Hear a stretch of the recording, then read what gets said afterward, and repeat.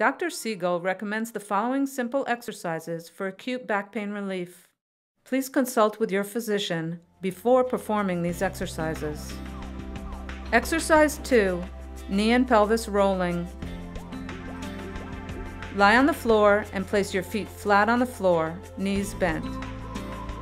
Place both hands on the floor, palms down, and arms straight next to your body. Slowly and gently move your legs to the right and then to the left. Repeat 5 to 7 times, gradually increasing the arc of rotation until you are loosened up. Stop if you reach a painful position, but continue to gently increase the arc.